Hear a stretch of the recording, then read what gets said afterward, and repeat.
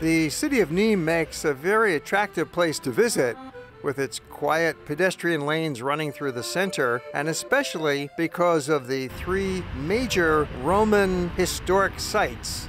There's an ancient temple, there's a large amphitheater, and especially nearby is the famous aqueduct Pont du Gard. Nîmes is located in the south of France. Quite nearby are the cities of Arles and Avignon. And just further east, you've got Aix and Marseille. We are arriving in Nîmes this morning by a train from Avignon, and we'll be taking you on a walking tour of the city. Upon arrival in Nîmes, exit the train station and walk a few blocks along the main busy street, Avenue Feucheres, to a shady park, and just beyond to the star attraction of town and the world's best preserved ancient Roman amphitheater. The most important structure in town. It forms an ellipse 145 yards long and 115 yards wide, and it's 70 feet high. Although it's smaller than the amphitheater in Rome, the great Coliseum, or even the amphitheater in Arles, it's actually in better preservation than any of them. The arena is built of limestone blocks that are as large as 10 feet wide, perfectly adjusted without any mortar to hold it together in that ancient Roman style. The exterior presents 2 stories, each of 60 arches. After the Roman days, the arena was converted into a fortress in the Middle Ages, and afterwards it was occupied by houses, and restoration has been continuously ongoing ever since. It's still used today for a variety of entertainments, including concerts and the French version of bullfighting, where the bull tries to chase the would-be matadors out of the ring and is not killed. Even when the arena is not open, you can stand inside the encircling arcade to enjoy the sensation of being inside a building that's 2,000 years old. Actually, we have arrived in Nîmes quite early in the morning. It's about 7:30 in November, here before sunrise, because this is the beginning of a long day that will continue on later to visit Pont du Gard, that colossal ancient Roman aqueduct. We've been staying in Avignon, so we left our hotel there to come to Nîmes before breakfast. It just takes 40 minutes to get here by train. You don't have to come this early. There are buses and trains that run later in the day, but we wanted an early start. Shops generally open at 10 a.m., so it will still be very quiet at this early hour with shuttered windows and just a few locals walking by on their way to work. But you stop and have a coffee, you take it easy, you look around at some odd statues, and before you know it, it's daylight. Place du Marché, the market square, is one of the central open spaces of the city, with some nice cafes and restaurants, of course, around it. And in the middle, there's the statue of the alligator that reminds us of the ancient Romans who fought in Egypt, where they encountered alligators before retiring to their homes in the Nîmes area. Thus, the alligators become a symbol of the city. Nîmes became a retirement area for the successful Roman soldiers, and the population grew to as much as 60,000 during the time of the ancient Romans. Originally in Roman times, there were temples to Augustus and Apollo, there was a basilica, a theater, a circus, an amphitheater, and an aqueduct. And there was ramparts, a major wall around the town. There was a forum and a central campus martius. This 2,000-year-old city has developed in a typically European style, with narrow lanes for pedestrians meandering in a casual grid that makes a delightful place to walk. It's an extensive zone of shops and cafes extending north of the arena, with the main lane of Rue de la Spique running 10 blocks through its center. While the historic sites are attractive, you'll also find the shopping zone very enjoyable, just meandering and people watching. We'll show you on the map the walking route that we're taking, starting out from the Roman arena. And then we continue on north along the pedestrian lanes to one of the best preserved ancient Roman temples. And then we'll walk over to the canal area. There's fountains and gardens. And then through the center of town over to a modern shopping mall. We'll continue to another ancient Roman site, the Gate of Augustus, and back over towards the center, some beautiful squares, more pedestrian lanes, and then we head back the way we came towards the arena and the train station. Total distance about 3 kilometers, just under 2 miles. The people are out shopping.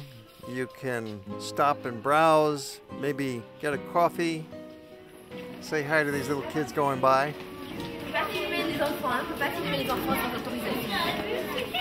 Perhaps while shopping, you might look for some denim clothing, because that fabric was first created here and named after the city, which had been a major textile manufacturing location for centuries, producing silk and cotton.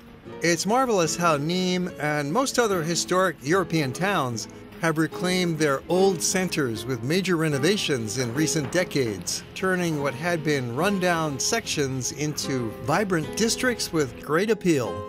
Keep strolling along Rue de l'Aspic and turn left on Rue General Perrier to the other great historic monument of Nîmes, Maison Carrée. It forms a rectangle 29 yards by 15 yards. I'm standing in front of the best preserved Roman temple in France.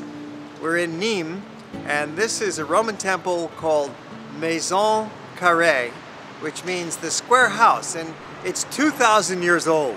This temple was founded, they say, by the Emperor Augustus and built in honor of his 2 grandsons who became the rulers of the Nîmes area. This was an important part of the Roman Empire in the south of France.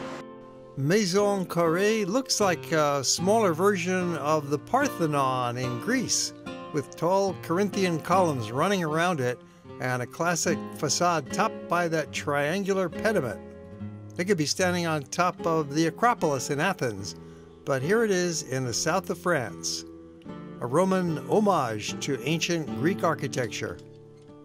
And for contrast, next to the ancient Roman temple is this very modern art museum designed by the firm of Richard Rogers, one of England's most important modern architects. Huge glass curtain wall and a canopy make an inviting facade for this modern art museum. There's a beautiful canal that runs through the center of town. This dates back to the 18th century when the town needed some more fresh water to help power their industrial machines as well. It was a fabrics and silk producing area.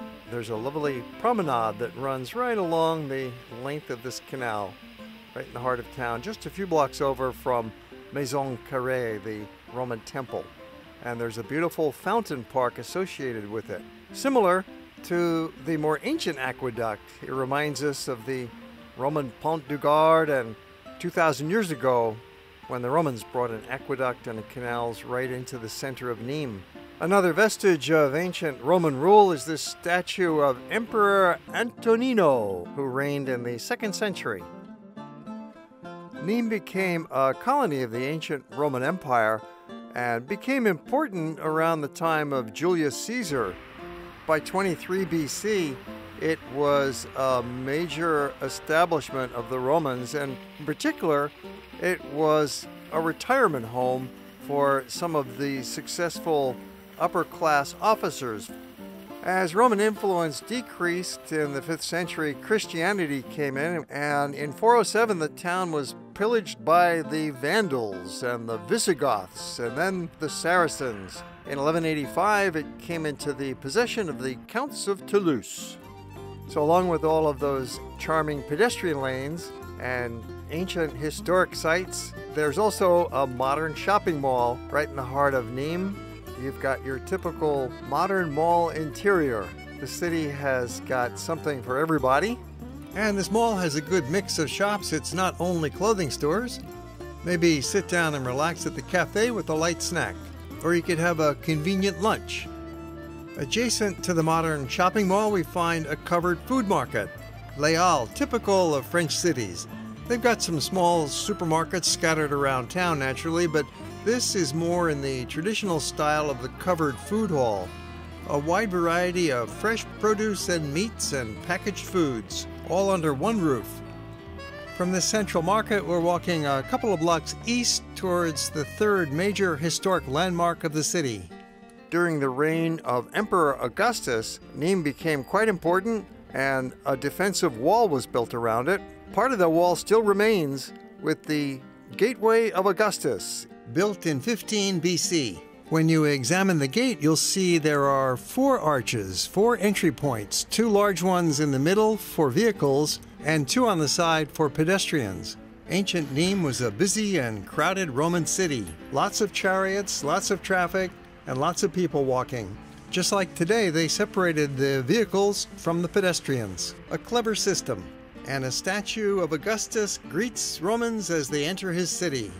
Nearby, this old-fashioned covered shopping lane resembles a Parisian passage of the 19th century. Many parts of Nîmes look like they could be a neighborhood in Paris with that French atmosphere of the sidewalk cafes and lively streets. The scenic Place aux Herbes has always been a busy gathering place and location of the vegetable market, and setting for the town cathedral, Notre Dame, built in the 11th century. There are a whole variety of kinds of streets in the heart of Nîmes. The main busy area is down towards the train station, the Avenue Feucheres, and there we've got some department stores, fast food, little boutiques, all kinds of commerce going on here. A wide boulevard with trees along it. Very pleasant area.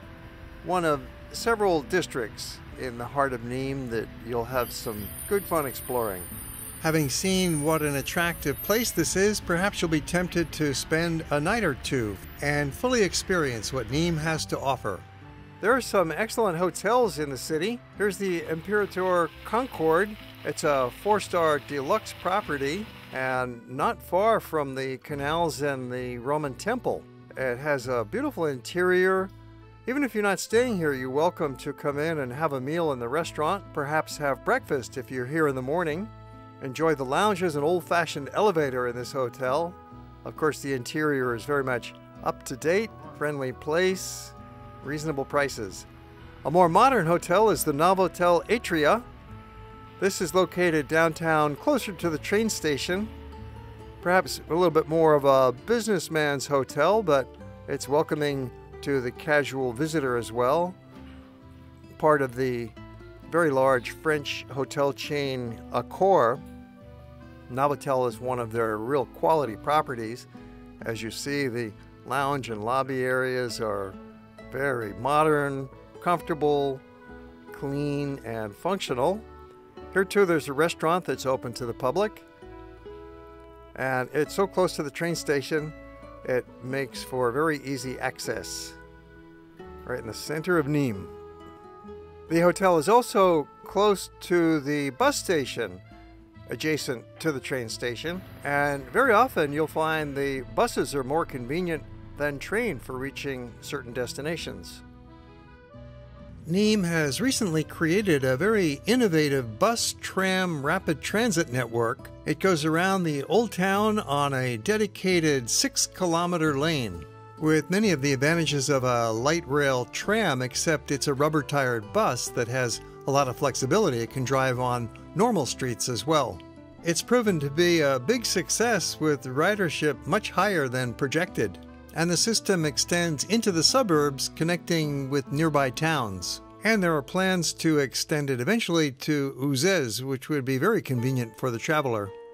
In our case, we took the standard public bus service. We were heading to Pont du Gard. Be sure to look at our movie about that adventure in our series on the south of France.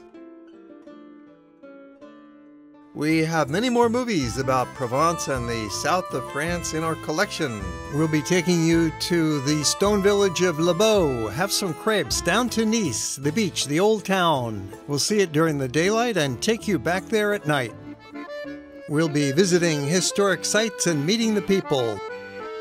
Pont du Gard, ancient Roman aqueduct. The quaint village of Saint-Remy will charm you on market day with street music. You'll see shop dogs and ancient arcades. The daily joy of life in the streets is one of our specialties. We'll do some downtown shopping and enjoy traditional recreation.